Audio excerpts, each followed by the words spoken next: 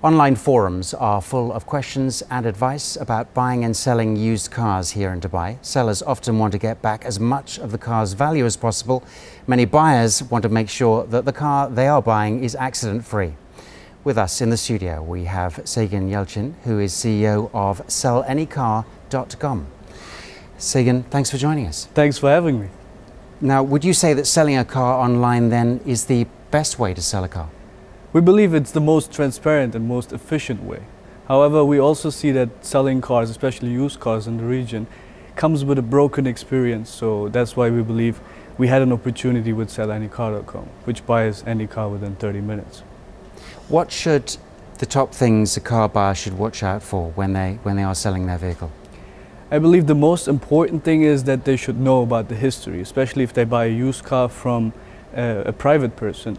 You should know what actually the car's condition is. So I would recommend to go to any professional car dealer who gives a car inspection. And from there on, you can decide if it's a good deal or not.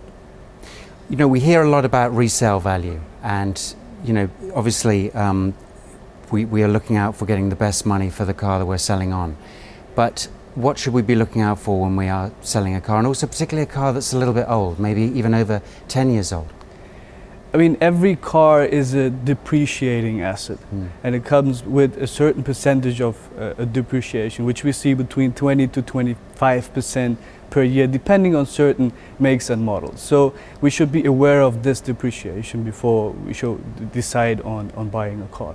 That is very important. It also shows that there's a certain kind of plateau in terms of prices. So we see the first 2 years are the biggest loss years, and after a certain period of time we see less of a depreciation, but still there is a depreciation which comes with it. Now, obviously a lot of people have to take out car finance. They'll take a loan out from the bank. Some will even borrow on their credit card so they can make ends meet to get the car of their dreams. Is that the best way to go about it, to finance a car? This is more of a personal financial situation question, but I wouldn't recommend buying cars on credit cards, especially if it's not a short-term investment. I mean, if you can pay it off within a month, then it's fine. But the bank loan will be the only and most reasonable way to finance cars. But be aware of the fact that cars are depreciating assets. So I would actually recommend paying a significant deposit before going into an investment like this. How long should we ideally keep a car for then? Personally, I would believe you should keep it as long as you like the car and you're ready to buy a new car. As long as you keep in mind that the car's value will depreciate over time, and every year there's going to be new models coming out. So whenever you're ready and the finance situation allows this.